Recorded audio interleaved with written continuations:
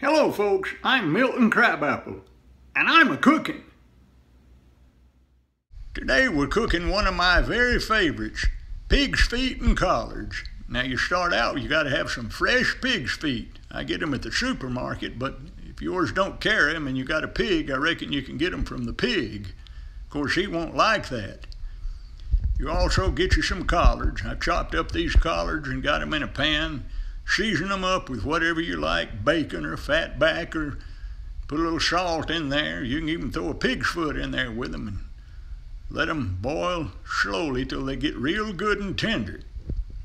Now you want to put them pig's feet in boiling water. You want to add about 1/4 of a cup of vinegar, salt and pepper. You can put a little garlic in there with them. Whatever spices you happen to like, happen to favor.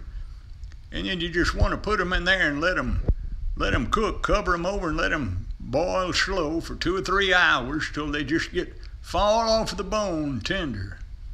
Boy, look at there. Don't that look good? Now once they fall off the bone tender, then you just want to take them out and put them somewhere where they can drain. I like to put them in a glass bowl, let them sit there for a few minutes and drain good.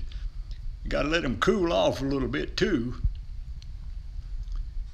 But anyhow, while they're cooling off, you can go ahead and fix you a glass of iced tea. And you can get your plate out and you can get ready to dip out some of them collards and get ready to have a good meal. Yes, sir. It's delicious, I'm telling you. Now, it might interest you to know that pig's feet have less fat than spare ribs do, so don't be afraid to eat all that skin and gristle and cartilage, because that's about all there is.